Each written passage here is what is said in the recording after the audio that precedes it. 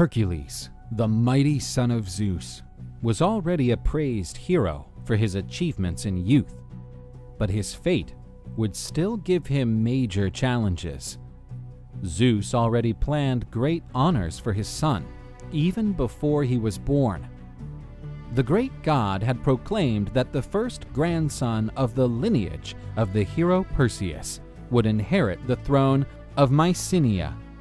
But the goddess Hera, jealous to see a bastard son of her husband being so much praised, intervened. She forced Hercules' cousin, Eurystheus, to be born prematurely, and so he would steal the hero's inheritance.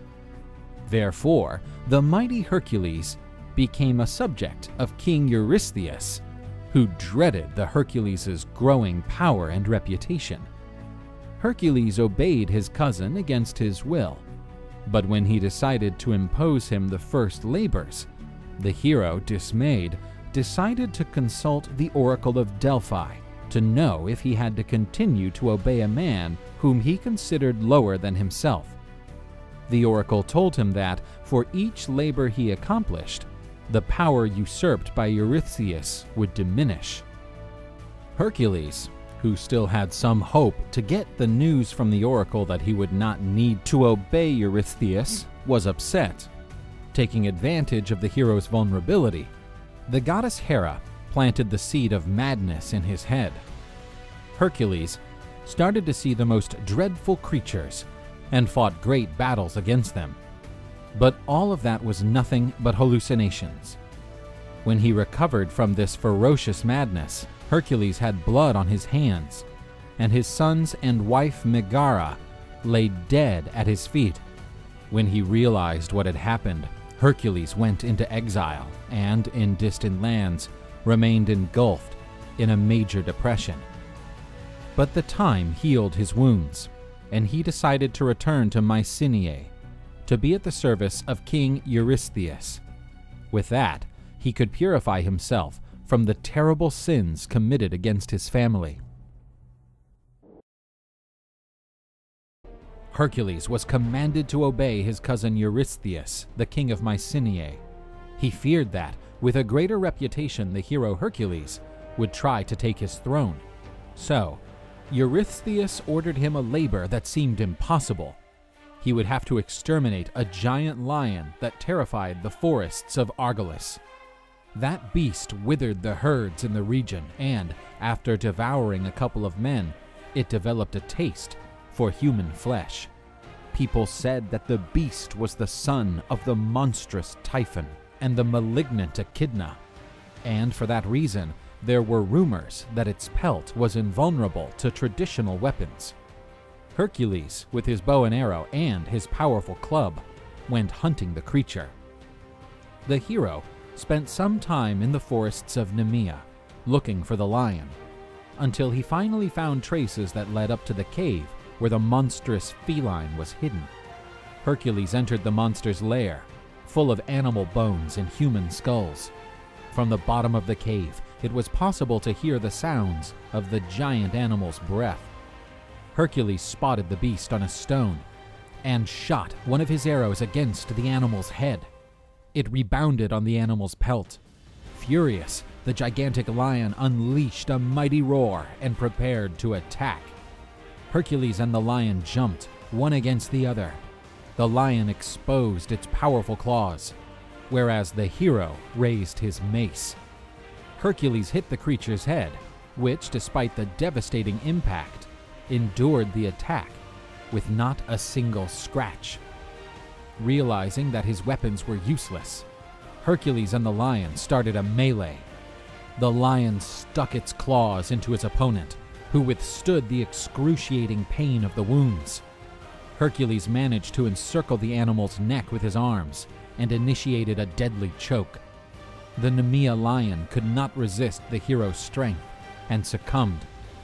Making use of the animal's claws, Hercules managed to rip off its pelt and return to Mycenae. Eurystheus, watching Hercules as he approached, dressed in the animal's skin, fearing for his life, hid inside a metal barrel. And so Hercules completed his first labor. King Eurystheus ordered Hercules, as his second labor, to end a creature that lived in the region of Argolid. This creature was a dreadful monster, the offspring of Typhon and Echidna, and was known by the name of Hydra. The brave hero and his nephew, who was his inseparable companion, went to meet the creature. Along the way, they encountered a village devastated by the creature, and a survivor pointed the way to the beast's lair. The Hydra lived inside the sinister swamp of Lerna. Hercules and his nephew broke into the stenchful swamp until they found the monster's cave.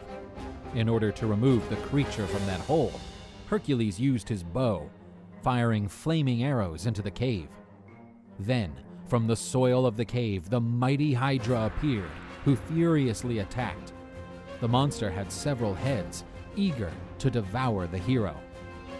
Despite his large size, Hercules was extremely agile, and thus he managed to dodge the attacks of the beast. With a powerful blow of his mace, the hero crushed one of the monster's heads, but two others quickly emerged, replacing it. Enraged, the hero continued to crush the heads, but another two appeared each time. Iolaus yelled for Hercules to stop because he was only making his labor even more difficult.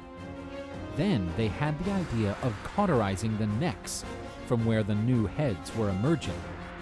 So while Hercules smashed her heads, his nephew cauterized the wounds with a torch.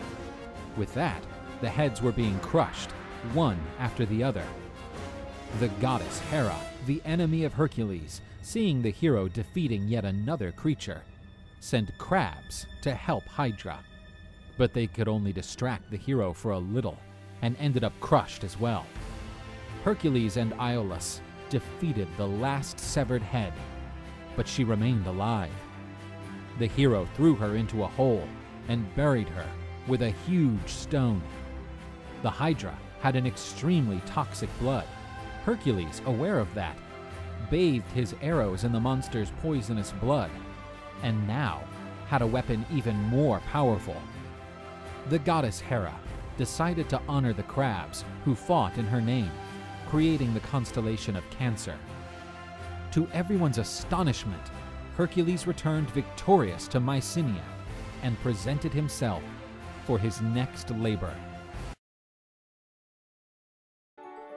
Hercules had already defeated the Nemean lion and the Lernaean Hydra, two very strong opponents. Eurystheus's plan of ending Hercules' life was not going right, and his rival became more popular each day. Without knowing how to defeat his cousin, Eurystheus had a great idea and gave two new tasks to the hero. Hercules would have to bring alive two creatures to Mycenae, the Ceryneian hind and the boar of Erymanthus. The Ceryneian hind was one of the most elusive animals that existed. Capturing it would be almost impossible, and bringing the mighty boar without killing it was even more unlikely. Eurystheus knew that Hercules would not return without the animals, because the hero just could not admit failure. Hercules departed, and the king was certain that he would never see Hercules again. More than a year had passed already, and the hero could not find the wild hind. This hind was like no other. It was simply splendid, had gold horns and iron hooves. The creature was one of the 5 sacred hinds created by the goddess Artemis, but was the only one who lived free. The others served the goddess, pulling her chariot. Hercules finally managed to get closer to the hind and shot an arrow in one of its legs. The wounded hind could no longer run, and the hero grabbed it. The goddess Artemis appeared and asked the reason for such a sacrilege. Hercules explained that, according to the Oracle of Delphi, he is at the service of the King Eurystheus, and, after presenting the hind to the king, the animal would be released into the wild. The goddess allowed Hercules to carry on with his journey. After presenting the hind to Eurystheus, the hero went on again, this time looking for the Erymanthus boar. The creature was quite strong, and Hercules had to use his intelligence to capture it. Since he could not kill it, he would have to get him tired. The hero then chased it, leading it into an area where the snow was accumulated on the ground. The great boar had to make a huge effort to move through the snow, and ended up defeated by fatigue. Hercules tied and dragged it up to the royal palace of Mycenae. Eurystheus, panic-stricken after seeing such a creature, hid inside the bronze barrel again, and so Hercules had fulfilled one of his labors. The king Eurystheus of Mycenae was frustrated because he could not get rid of Hercules, and with every labor, the hero accumulated more glories. For this reason, the king decided to give Hercules a degrading task, ignoble to a man who was a son of Zeus. The hero should clean, in a single day, the stables of King Augeas in Elis. The barn had not been cleaned for a long time and accumulated tons of manure. Eurystheus believed that, in addition to the task's difficulty, Hercules would refuse to do a job so despicable. However, the hero humbly respected his king's wish and departed to the Augean kingdom. The need to cleanse his sins was more important than his pride. Hercules presented himself before King Augeas and offered his services to clean the stables, but without telling that he was there at the service of King Eurystheus. The son of Zeus negotiated with Augeas the payment and reached an agreement. The king believed that cleaning the barn in just one day was impossible, and therefore he promised to deliver 1/10 of his large flock to the hero. If Hercules failed to finish the work in just one day, he would get nothing. The king called his son to bear witness to the agreement.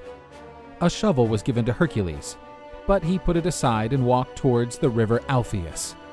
Using his immense strength, Hercules skipped large rocks in the river, diverting its course towards the Augean stable. The waters of the river passed through the stable doors and completely removed the dirtiness.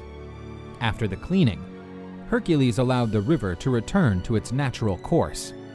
King Augeas felt perplexed, seeing his stable clean and Hercules' hands spotless.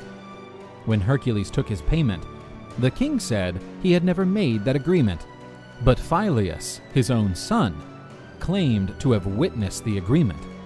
Furious over such betrayal, the king expelled Hercules and his son, but Hercules would not accept such humiliation. He gathered an army of Thebans and removed Augeas from his throne, replacing him with the honored prince Phyleus. And yet another labor had been completed. After cleaning the Augean stables, Hercules returned to Eurystheus. The king questioned the validity of his latest accomplishment, since he had paid a reward by Augeas, and because of that, he would have to complete an extra task. Hercules would have to go to Arcadia and get rid of the Stymphalian, giant birds of prey which terrorize the region near Lake Stymphalia.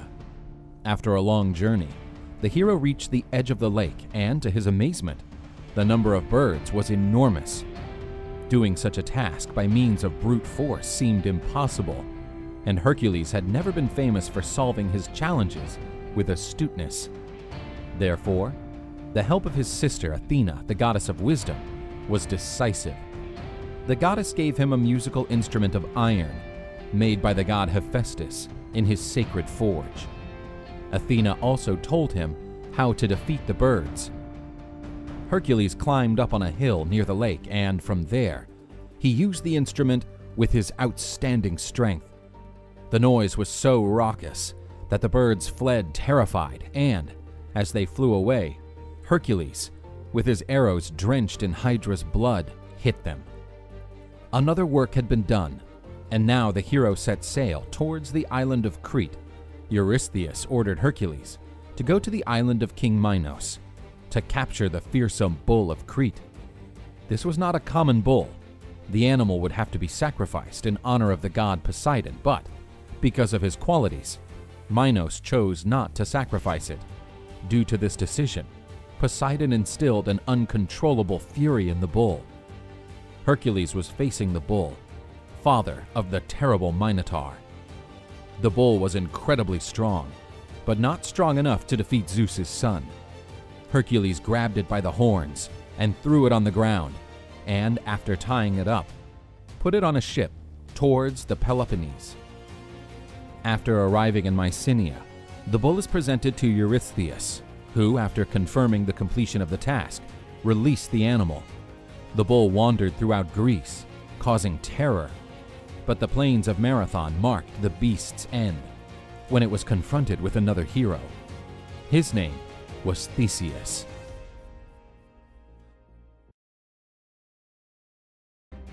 Hercules had just received his 8th labor, and now he would have to travel to Thrace to bring the famous anthropophagous mares of Diomedes. He was the son of Ares, the god of war, and reigned over the Bystones, a barbaric and cruel people. And certainly Diomedes was the cruelest among the Thracians. He captured foreigners who crossed his lands and took them to the royal barn. Powerful mares were found there, so strong that they were tied with iron chains. The mares no longer eat oats or any other cereal. They had acquired a taste for human flesh. So Diomedes would throw the visitors as a meal for his terrible horses. During his trip to Thrace, Hercules had the company of some friends, like his nephew, Iolaus, and Abderus, who was Hermes' son. Hercules, after arriving in the kingdom of Diomedes, became aware of the atrocities that the king committed against visitors of his kingdom. Diomedes repeatedly insulted the duty of hospitality, one of Zeus's requirements. After being aware of the arrival of new visitors, the king and his guards went to meet them. Hercules defeated the royal guard, and after grabbing the king, threw him to be devoured by his own mares. The mares were calmer after being fed, and so Hercules led them to his ship. However, more soldiers appeared, trying to avenge their king. Hercules asked the son of Hermes to hold the mares while the hero fought the soldiers. The guards were easily defeated, but after his return, Hercules encountered Abderus being devoured by mares. Hercules mourned the death of his friend, and after burying him, declared the foundation of the city of Abdera in a tribute to his friend. Already in Mycenae, King Eurystheus consecrated the mares in honor of the goddess Hera. The horses that descended from these mares were extraordinary animals. According to the legend, the horse of Alexander the Great had the blood of these mares running in his veins, and under the command of Alexander the Great, he would participate in the conquest of almost all the known world.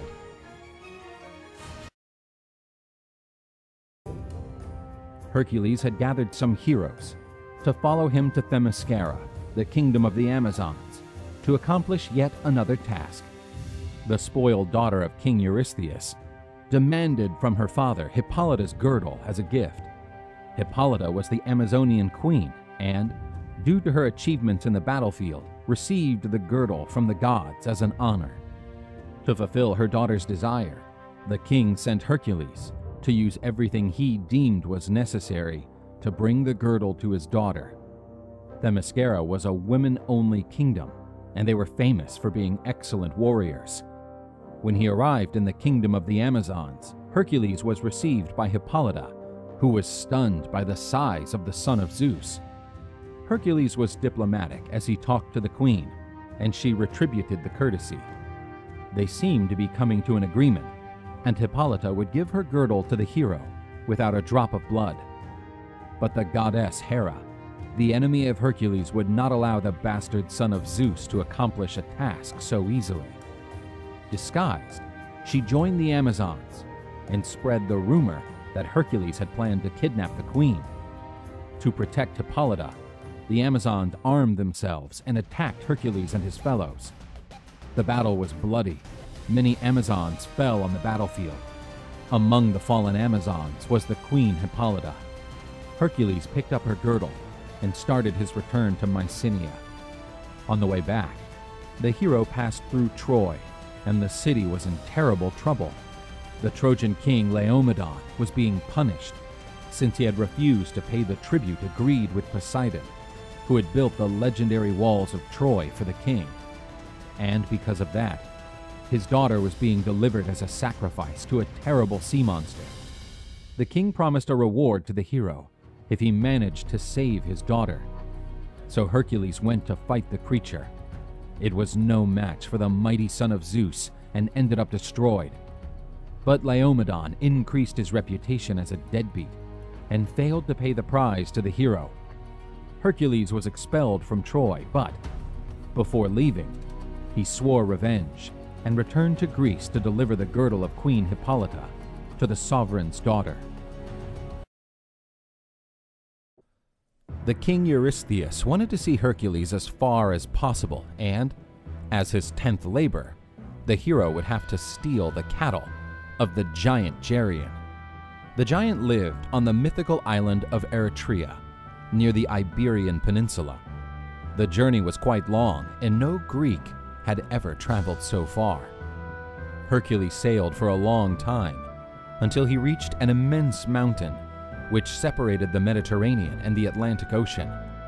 But not even a huge mountain would stop the son of Zeus. Hercules used all his strength to split the mountain in two and pulled the two halves apart. With that, the hero connected the Mediterranean to the Atlantic and proceeded his journey. The two big hills created by the hero would be known as the Pillars of Hercules, and nowadays, this place is known as the Strait of Gibraltar. Hercules finally arrived in the island of Eretria. No Greek had ever dared to approach the bulls of the giant son of Chrysaor, since Geryon was a horrible creature that had several bodies in one. The giant also had a two-headed guard dog called Orthos, the brother of Cerberus, the infernal dog. Hercules fought against the dog, killing it with his powerful mace. Stealthily, Hercules started to lead the cattle, but was detected by Geryon, who started an attack. The fight between Hercules and Geryon was intense, and this time, it appeared that Hercules was about to be defeated. But the hero realized that the goddess Hera, the enemy of Hercules, was hidden and helping the giant. Hercules shot an arrow against the goddess. Wounded, she flew back to Olympus. The demigod picked one of his arrows, soaked with the poisonous Hydra's blood, and shot it against Geryon. The giant had been killed, and now Hercules could finally return to Greece, leading the famous bulls of Geryon.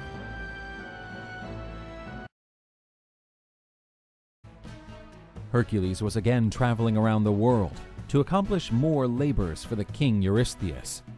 This time, he would have to find the famous garden of Hesperides and return with one of his famous golden apples. When the goddess Hera married Zeus, she was gifted by Gaia with a beautiful tree from which golden apples grew. This tree was maintained by the beautiful and delicate Hesperides and guarded by Ladon, an immense dragon. In his search for the garden, Hercules encountered the Titan Prometheus, who was chained to a rock and had his liver devoured by a giant eagle.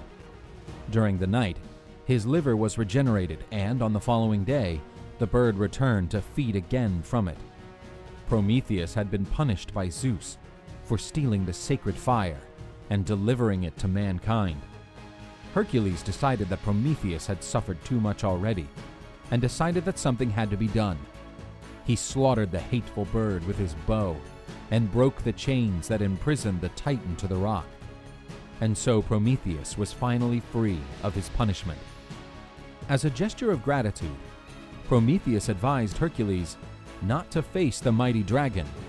Instead, he would be better if he met Atlas. Continuing his journey, the hero encountered the powerful Titan Atlas, who was also suffering a punishment imposed by Zeus. Atlas had fought against Zeus during the Titanomachy, the great struggle between gods and titans. The defeated Atlas was forced to sustain all the weight of the heavenly vault on his back for all eternity. The Titan was the father of Hesperides and offered himself to bring the apples that Hercules needed, as long as he held the sky while the Titan visited his daughter's garden. Hercules nodded in agreement and made use of all his strength to withstand the sky's weight. Atlas left, and after some time, he finally returned. He brought the apples that Hercules needed, and, seeing the hero, he told him, "Here are the apples.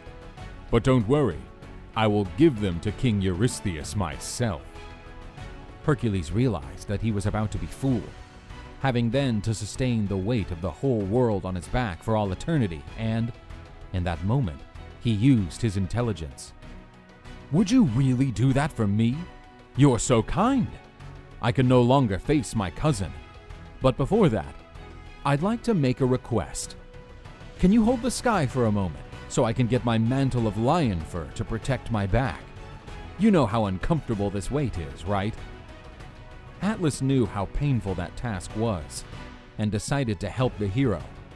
As soon as the Titan held the sky again, Hercules picked up the apples that had been left on the ground and went away forever. After returning to Mycenae with apples, the great hero received a standing ovation by the subjects of Eurystheus. The jealous king decided that there was only one way to get rid of Hercules. He would have to be sent to the realm of the dead.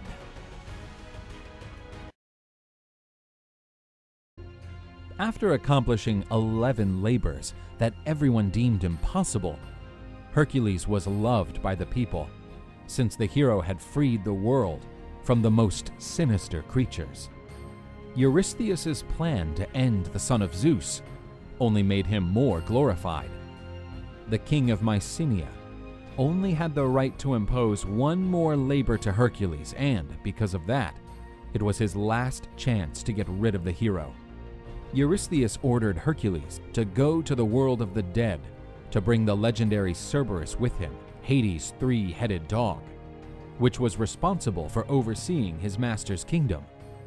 Before leaving for Hades' kingdom, the hero was initiated into the Eleusinian mysteries.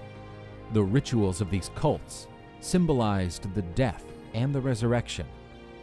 Hercules went to a secret cave, which gave access to the underground world. Right at the entrance, he was greeted by his brother Hermes, who was the god who led souls to the kingdom of Hades. Guided by the messenger god, Hercules was entering the underworld. It was a sinister and sorrowful place. In Hades' kingdom, the demigod found his friend Theseus still alive, chained to a stone.